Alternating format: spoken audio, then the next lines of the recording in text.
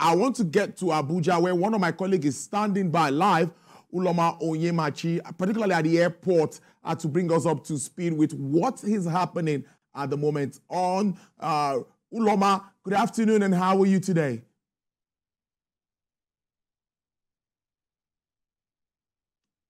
Yes, hello, Uloma. If you can hear me, I know it's been a long day. Tell us what is happening and how are passengers reacting to this development by Labour?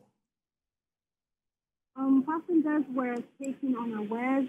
It has been very surprising for them. They came here with a plan to fly to different locations across Nigeria, and they have been unable to. And surprisingly, not surprisingly, rather, the gates of the airport have been locked out, so they didn't even have access to enter inside and rest. Most of them have been standing and sitting by trees for more than 5 hours. We've been here since roughly 8:30 a.m. and currently 2:30. So you can imagine we've been here with a lot of passengers, and they were expecting to fly across Nigeria. The people that we have spoken to, some of them say they have very, very vital and serious engagement. As you can see from behind me, the number of people that are even here are lower compared to the number that were here early in the morning, up to 4 times of the people that are currently here.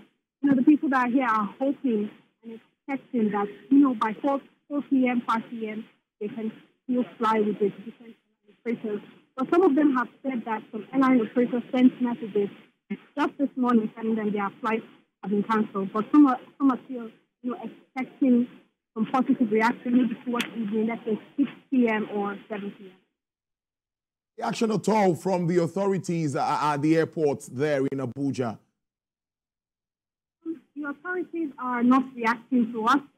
We have just managed to see some fan agents, and they're just hanging around. They are surprised as the passengers are. We have talked to some of them off camera, and they say that they do not expect that the strike, will start in earnest like they were expecting that maybe by tomorrow it will come out in full.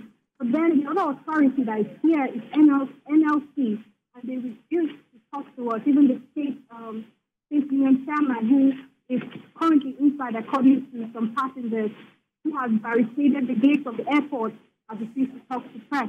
But they are saying that the strike has to continue, to the federal government and liaise well with the NLC leadership. Oh, okay. Finally, before I let you go, Uloma, I'm sure on the streets of Abuja today, before getting to the airport, what do you make of the level of compliance, what you've seen? Do you think that Labour has gotten the support, the kind of support expected at this time?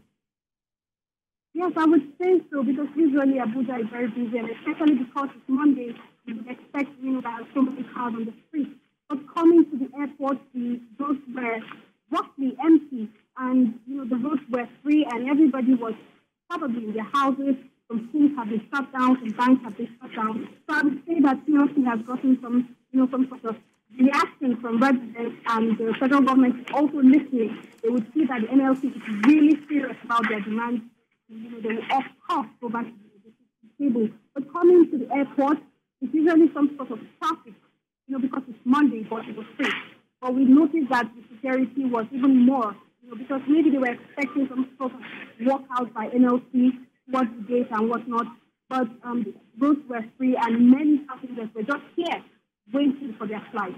That's what I can tell you for now. Uloma Onyemachi is my colleague there live from Abuja, there from the airport, Nnamdi Azikwe Airport, particularly, just to bring us up to speed with what's been happening. We also heard Lagos Airport too, where people couldn't get flights earlier today. That's really very, very, very, very notable. Let me ask